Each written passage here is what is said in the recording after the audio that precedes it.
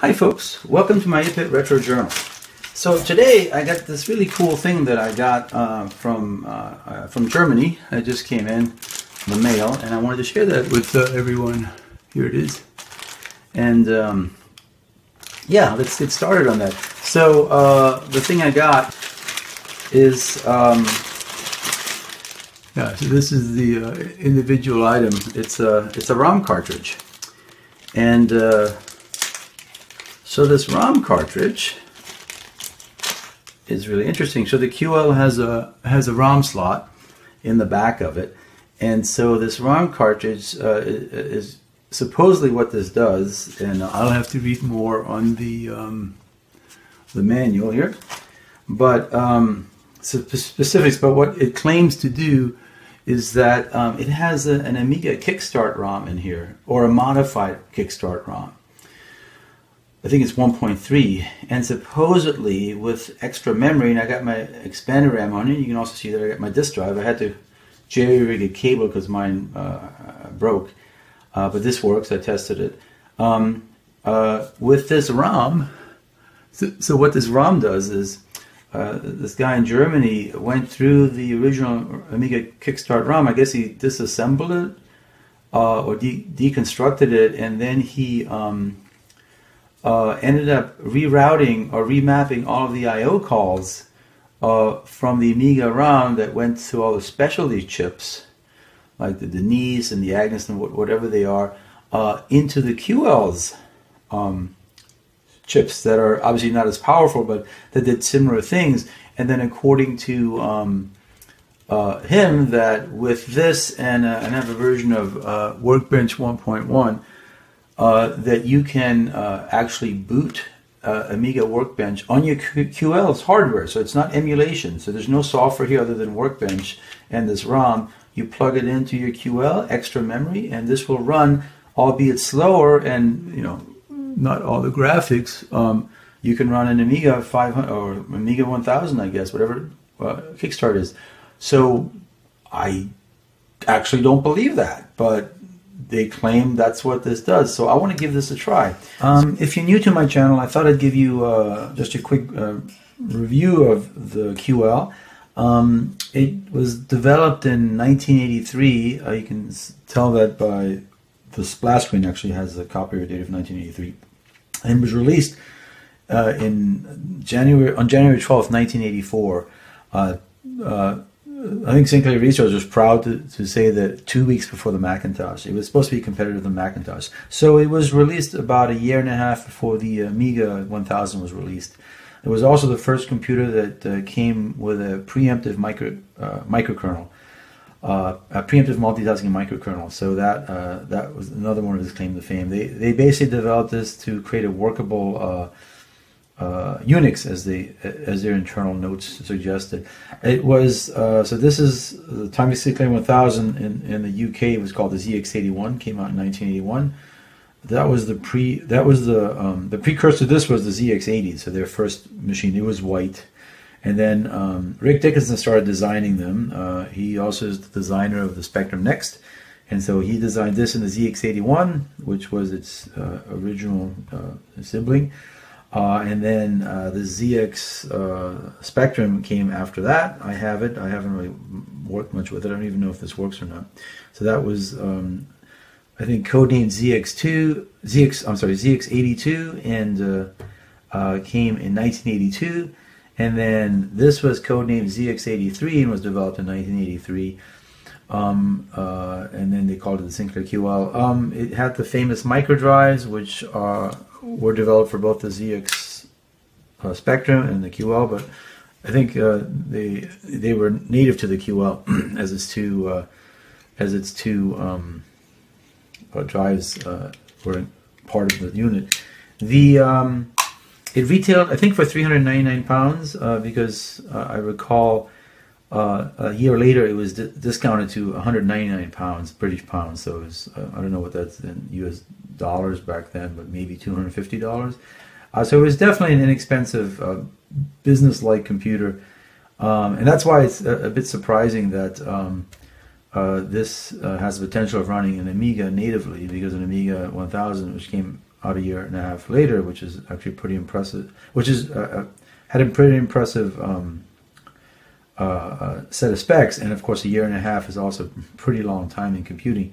So yeah, so that's why I'm intrigued by seeing if I could run some of the Amiga software on this computer. So in any case, that's sort of just a quick breakdown. You can watch some of my other videos to get more details on specifics on the QL. But yeah, so what I'm going to do is I'm going to install this ROM, and there's no mods you need to do.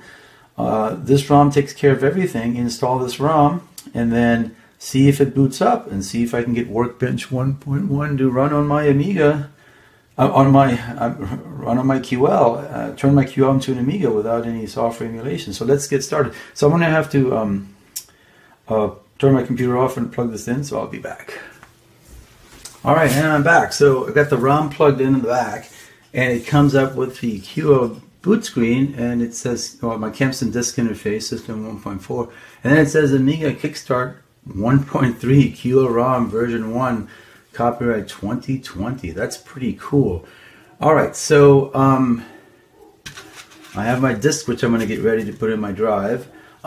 So this is going to require monitor mode, and again, on my QL and monitor mode, what I'm going to do is I'm going to turn this into monochrome, so I'm going to have to quickly switch this off again to do that. So let me, unfortunately, let me come right back again. So I'm going to reboot this in monitor mode and get right back here.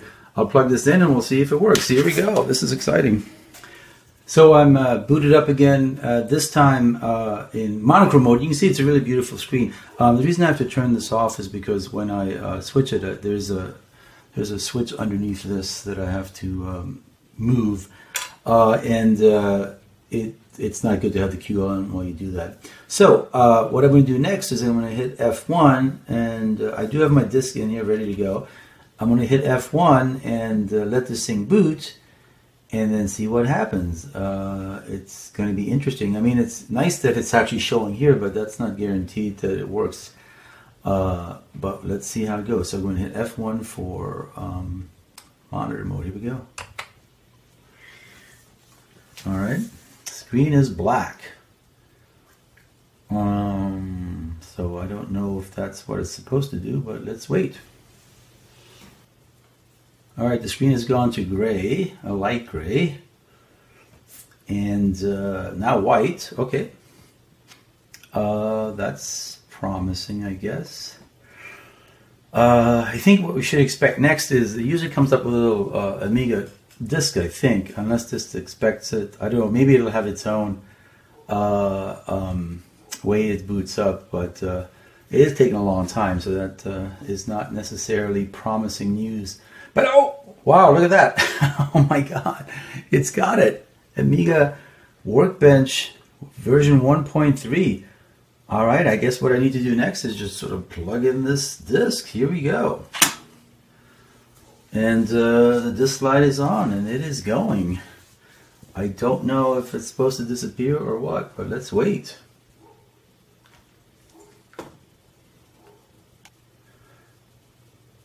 Okay, the screen has cleared again, so I don't know what to expect next. Usually when I use an emulator, it's pretty quick, so I don't really have to sit there, and I don't know how it was for like the Amiga 1000 or the 500, how slow it would be, especially, it doesn't seem to be hitting the disk, especially, oh, look at that. Copyright 1987 Commodore Amiga. It looks like it's also the Amiga font, because that's not the QL font. It says use preference tool. All right. Can I move the? Yeah.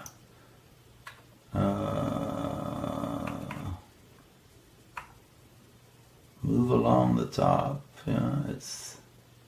Oh, there's a little bit of lag. All right, and then I want to go down. So yeah, unfortunately.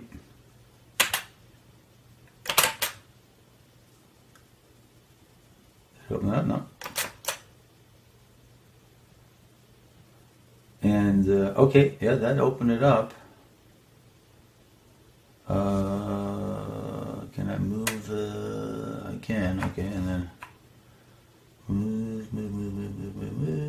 It it slow as can be. A little bit of, and then you're going to move it down.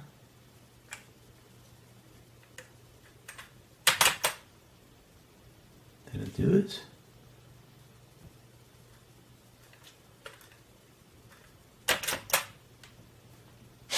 Yeah, you just have to hit it at the right speed. Okay, so it's, all right.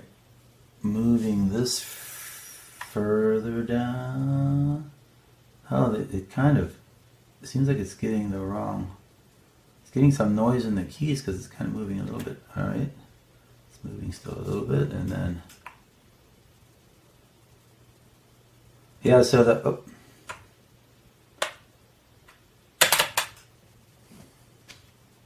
Yeah, that opened it up. Okay, will it run? Yes, it will, I think. Okay, yeah. See if I can't move this up ever so slightly, and then move it to the side, and then can I move this sideways? Yeah, that works. So there's a way to tweak the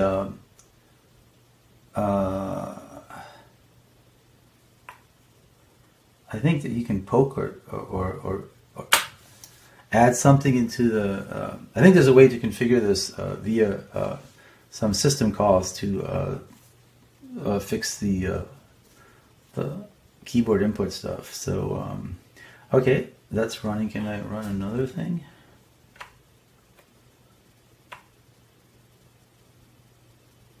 But you can see that the mouse is jumping around a lot. That's weird.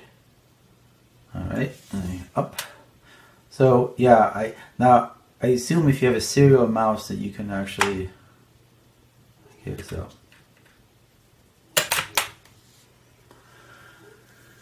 And it's starting that up, I think. Did it? Or did it just select it one more time?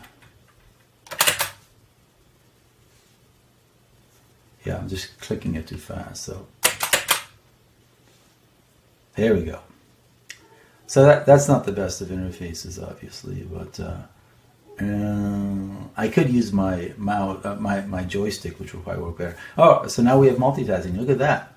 Unfortunately, I don't have any software for the Amiga that I could try like games, but I mean, this looks like it's running pretty slow. I don't know what a standard Amiga 1000 or 500 is supposed to run like. I thought when I've run it in the emulator, it runs faster than that. But this is definitely creeping along. But again, I'm running it natively on the QL hardware with this ROM patch that you just stick in the back of your QL. You need extra memory and a disk drive, and it's working. So that's pretty impressive. Didn't think the QL had it in it to be able to actually run an Amiga. I mean, for my Amiga viewers, can an Amiga run a QL natively? I know it can be emulated. But this is running it natively because in a QL could never run an Amiga emulated because it would be too much overhead. But natively, I would have never expected. $25 for that module is pretty impressive. But look at that! Yay! Thumbs up, everyone. So thanks for joining me today. And I will put links of whoever this is in my description. Anyway, thanks for watching my video today. Happy April 1st. April 1st. Yeah, I hate to do this to folks. I know you're probably not super excited, but I'm running Win UAE here. Just playing a little April Fool's prank on you. Please don't be angry at me. In fact, if you watch Retro Recipes, Chris Simpson, Perifractics, he's to blame for this because the last 2 April 1st, he has fooled me, and every time I look back and like, how could I not have remembered this was April 1st? I think last year he did a video on reading a game from a postcard using a light pin because it had a pattern on there, and then I freaked out as he did when his computer sparked. And then at the end, when he smiled and said April 1st, I was like, "Oh, you got to be kidding me!" So I thought this year I would try my own hand at it, and I figured why not the QL running in Amiga, that was never going to happen. The QL actually, the cartridge I had was just the ROM is just the ICE ROM. So I came up with a nice story. But again, I'm sorry if if I had you going there. I'm sure you were wondering, can it be? The Amiga is much more powerful than the QL, and there's no ROM patch that could possibly fix that. But anyway, I hope you appreciated my trip through a little bit of humor for April 1st. Take your mind off things like the pandemic, which is, this past year, I should say, as things are hopefully getting back to normal soon. But yes, so the QL cannot run the Amiga natively. The Amiga might be able to run the QL natively, but not vice versa. Anyway, thanks for... so this is just a composite from my... so if I were to show you what's going on here, actually, I've got it running on my... on my Macintosh. You can see that. And I actually, if you're really curious, I had to work at creating a fake... that's my fake screen. It's actually it's a basic program that yeah, just does that, and then got my Amiga in monochrome mode and actually slowed it down tremendously. So a little bit behind the scenes of what I did. Anyway, I promise I won't do it again until maybe next April, but we'll see what the response here is. Thanks for joining me today. I hope you continue to stay safe and come back and watch some of my future QL videos. All right, take care.